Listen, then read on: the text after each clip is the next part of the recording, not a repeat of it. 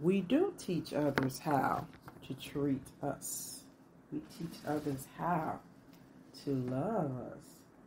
This is Tammy C. Walker, the owner of Dreams Are a Reality. I created this channel to provide much light and love. I am polishing my nails, and I hope and pray that it's not disturbing this podcast, but it just hit my mind. I was looking at some positive quotes, and one was saying the love that we have for ourselves, that's how we teach others how to treat us. Before I get started, thank you, new subscribers. Please hit the like button, everyone. And if you've been coming to my channel, enjoying my shorts as well as my videos and my podcast, be so kind as to subscribe, please. Thank you all in advance. Teaching others how to treat us. What is that all about?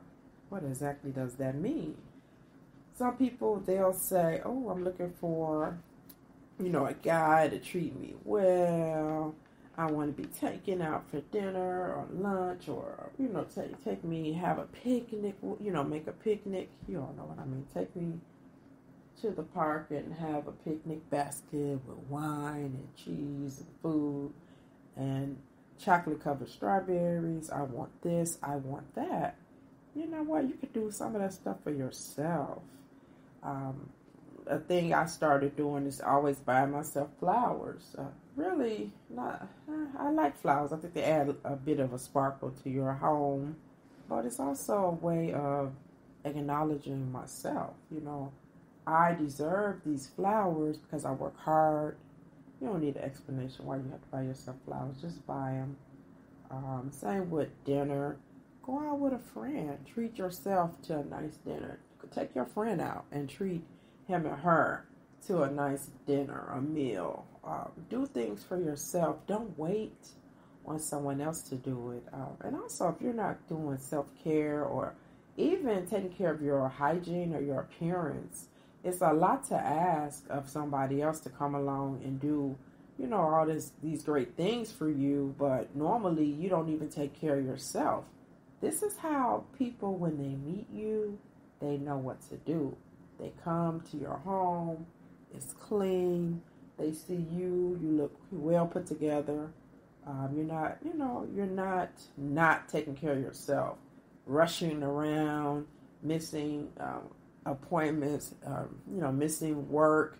You're not sloppy, you're together. And so what do they think when they see this about you? Man or woman, this is not gender specific. They think like this is a together lady or man, and I got to get in line.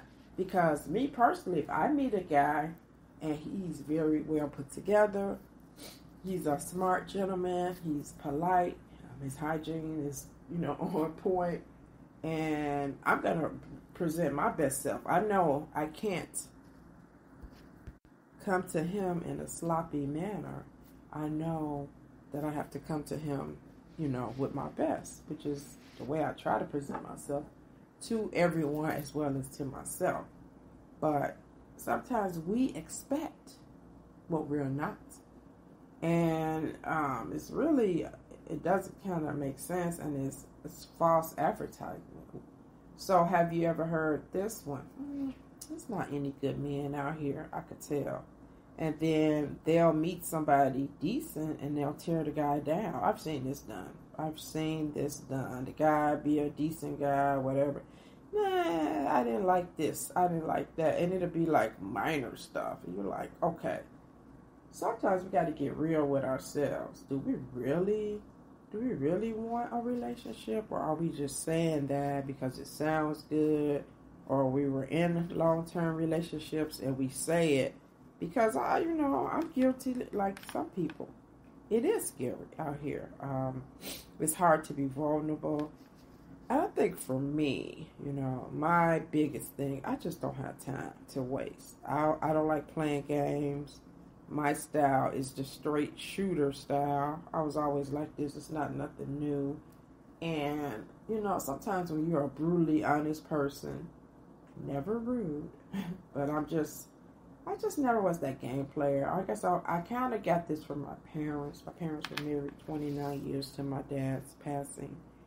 I'm just more of a loyal, just want to be in a relationship and keep it moving. I don't like a whole lot of game playing or silliness. Never understood cheating when you're dating. Why you got to cheat? We're not married. Do what you want. Just be honest. Be like, right now, I don't want to be in anything serious. I'm just, dating, trying to figure things out.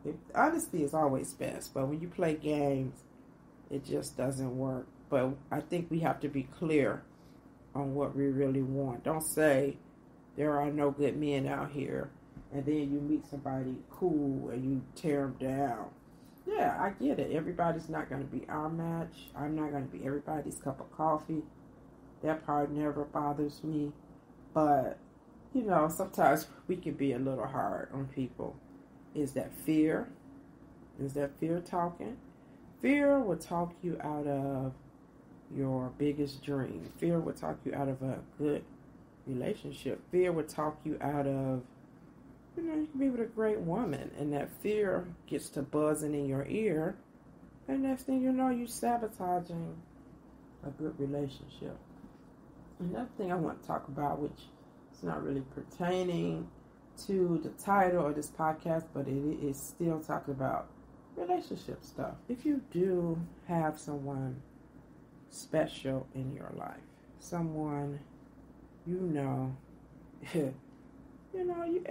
all of us, a lot of us can meet certain type of people. And to me, from my experience in love over 30 plus years, there's certain type of men that I have met. They just don't come around all the time. They're special, they're caring, they're smart, they're fine, they care about their health, they care about people, they care about their family. Most importantly, they care about you. And when you meet that type of woman or man, you need to be holding on to them for dear life. We take people for granted. You think they're replaceable. Oh, that's fine. I'll just meet somebody else once I'm ready to date. She ain't me. She ain't gonna be you. He is not gonna be you. He ain't you. Love the one you're with. Treat them like the royalty that they are. Meeting somebody special and wonderful and caring and loving is a blessing from God. Honey to the baby. You don't know what's out here. The horror stories I hear about crazy men and crazy women. I hear them both. It is not, hey, I don't want to do gloom and doom on this podcast, but it's challenging. So stop doing that to these beautiful souls you're meeting. Put down the fear and take a chance on love. Love ain't nothing but a big old gamble. And you gotta be vulnerable to love. But I tell you what, for me, I never had a feeling like love. It's a beautiful feeling when you know that your partner has your back and you and that person can travel together, can go for long walks together, can have a meal together, can sit on the couch and giggle together, can make love, can attend events together, weddings, graduations, baby showers, whatever. It's nothing better than having a partner that truly loves you. But the first order is you gotta love yourself, because we cannot expect people to be our everything and come along and love us when we don't love ourselves. It's hypocritical. So that's all I wanted to say. I hope something I said helped you. And I'll be back with another video, podcast, short, something. Have a great day. God bless you all. Bye.